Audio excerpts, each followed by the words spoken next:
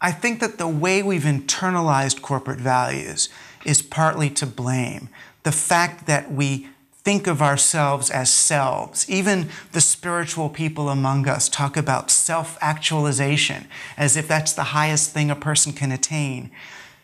What is self-actualization? Why aggrandize the self? The self is a construct.